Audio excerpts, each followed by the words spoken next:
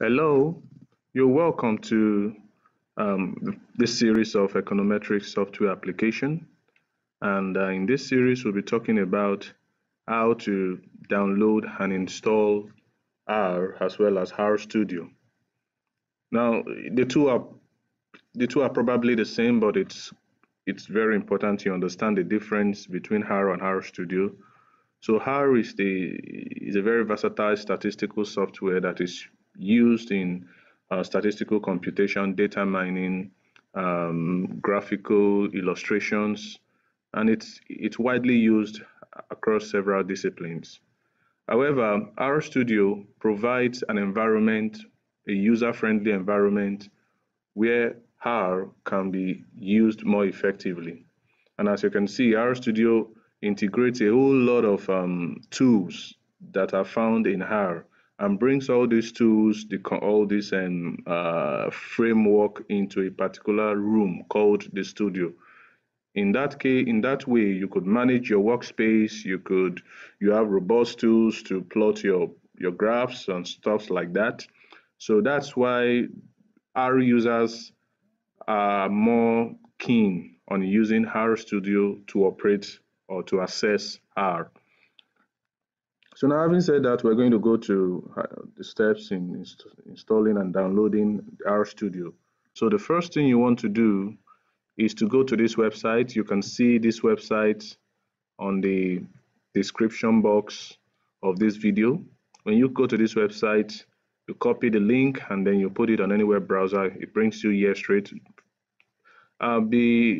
The good thing about R, it's open source. So you have the free version. Of course, you have the other versions you could pay for, which probably are used for big commercial organizations or big servers. But for normal desktop, it's open source and it gives you everything you want. So that's the good thing about R. All right. So having said that, you could see there are two steps to install R. The first one is to install R itself. That's the software, the program itself. And then the second one is to install the room, the RStudio. So, and you have to do the first before the second. So let's download R. When you come here, if you come here, you see you can download R. That's for different operating systems, for Linux, for Macs, and for Windows. So I'm going to click for Windows, and then since I'm installing R for the first time, I'm going to click on install R for the first time. Now the current version of R that is available as at this time that I am installing this is R 4.01. R from time to time keeps updating the version of the software, so you may be surprised when you go to this website. Again, you may find something of an higher version. It's the same thing, I mean, they keep updating it, so it's basically going to be different from R 4.01 in a few months' time. So I click on this, I save this, and then I go back to where I came from. This was the original website where we went to, and then so there are two applications you're going to download. You download the R itself, and then you also download the RStudio. So the RStudio you have for different operating systems, as you can see, Windows, Mac, Ubuntu. But since I'm using Windows, I will just download for Windows, and it does. Yes, so this is it, RStudio now. So remember, two things very important. First one, download R. Download R and install it before you install the RStudio. So you have to install the R before you install the RStudio, because without the R, the RStudio is not going to work. The RStudio is just like an empty shell without the R. So you only access the R through the RStudio. And suffice it to say that you could also do your statistical computation even without the RStudio, just using ordinary R. And we are going to see that how it operates. Although, like I said, what is highly favored among statisticians and econometricians is to access R through the RStudio because of its versatility and its robustness. Okay, so my softwares my applications I've downloaded. So the first thing is to install R. So this is R, not the RStudio, but R. Okay, yes. English, you could change the language here depending on what language you are comfortable with, but let me go with English. And then next. So R automatically, tells you where to save the program. In my case, it's in the C drive and it's already there. So you could just use the default, except you are interested in changing it. But normally it's good to just use the default.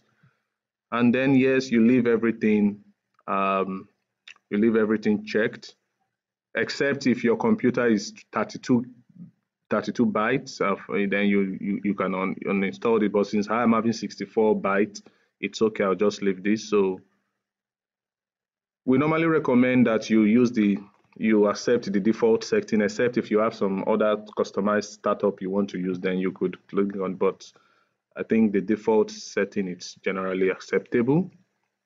And then okay, it says next. All right, I like creating a shortcut, a desktop. It's not compulsory because, and the reason it's not compulsory is because eventually you won't be using this particular R for your statistical analysis. I mean, you won't be opening this R. You'll be opening this R through the RStudio, so you don't really need it on the desktop. So I'm just putting it on the desktop to show you the difference between the RStudio and just the ordinary R. So we go on next, and there it goes. It's installing.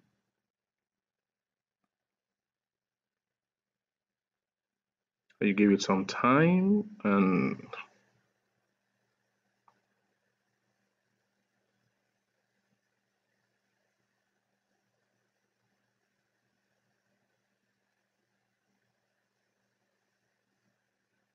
okay, yeah, almost there. Good. All right, so finished. So you could see, so this is the R here. You could see them. This is the R. This is the one for the, because I installed two, if you remember, the 32 bytes as well as the 64 bytes. So I could have just, but I just wanted to have the two. It doesn't make any difference. So I could, without RStudio, I could start doing my statistical analysis by just opening this. But you will find out by the time I install the RStudio that the RStudio is more user friendly than just the R by itself. So the next thing now, we go to the RStudio, which is this. We've downloaded it, so we install it too. Okay, so you install it by just double clicking it, and that's it. Yes, and it says welcome to RStudio setup. Next, and like it takes it again to the C drive. So next, uh, you don't want to just install. You don't want to create all these shortcuts. Everything is already there in R, so just install, and that's fine. So it's gonna take a little while.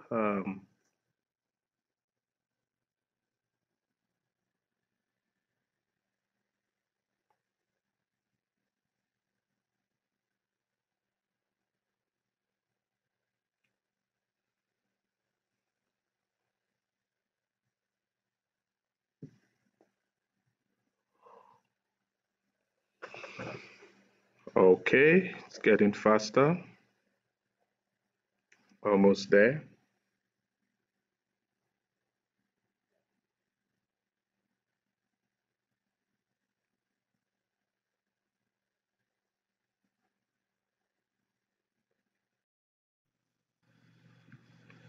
Okay.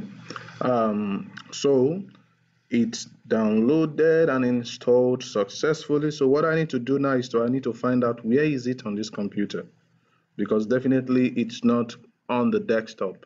So one thing you could do, if you just go here, type RStudio, and this is it. So I just say, I open the file location, and I said this is it. So I just bring it out to my desktop so that I have it on my desktop anytime I want to use it. And this is RStudio.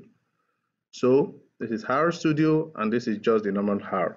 So what this RStudio does, you open it, it has a lot of apparatus, a lot of facilities through which you can call RStudio and through which you can apply RStudio to do a lot of things all in one room, all in one setting.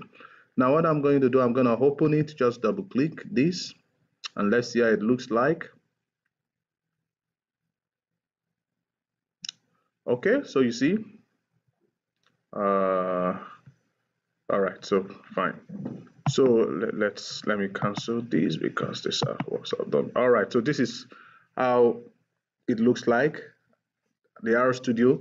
Now I'm going to before I say before I take you through some of the apartments and the partitions in the RStudio, let me just show you what a typical R looks like without. So this is it.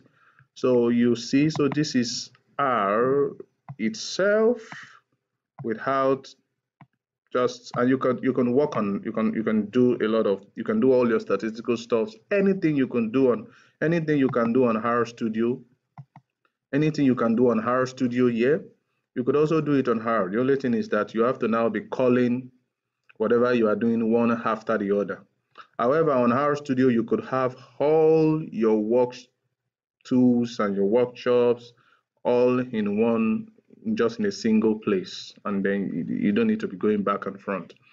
For example, if I come to, let's just say I want to do a simple kind of addition, let's say 2 plus 3 on R is equal to, plus you press enter, it gives you 5. So you see, it just brings, but so let's go back to RStudio. So this is our RStudio and this is our R console. Now, what we see here, this R console, this is it here, and you can see exactly everything that you have here as per, in terms of the original write-up, is also what you have here. So you see, the RStudio has a space for the R console as well as other things where you could, other workspaces.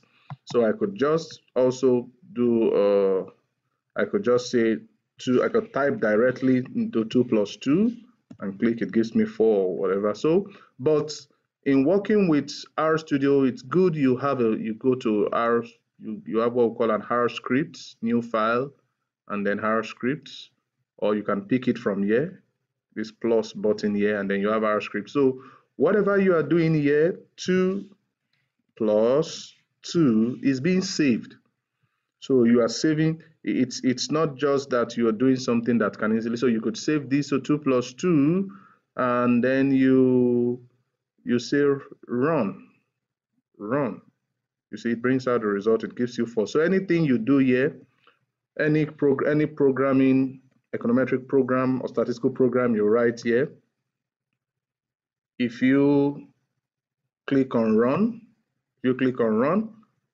it gives you the resultant effect or the answer right in your console. So all your codes can be saved here without you seeing the results coming out. And then when you run the code, for example, if I say 2 plus 2, 3 plus 4, and then I say 5 plus 7, and I want to see all this, let's assume these are my codes. So I control all. I could run, or I could, from my keypad, I could hold control and press enter, and it gives me all the answers. So you see 2 plus 2 is 4, 3 plus 3 is 7, and it gives me all the code, the result of the code that I have written on the R script like this. So it's a very, very good way of having all your work in one place. Now, this global environment is used for loading data, and I'm going to talk about that in subsequent series. How do you load data? So for example, this is the RStudio now, and I want to save it. So I want to save this studio. So you just Control S. So Control S. I come to I will go to my desktop. I have a folder where all my work is, Econometrics. So I save it there.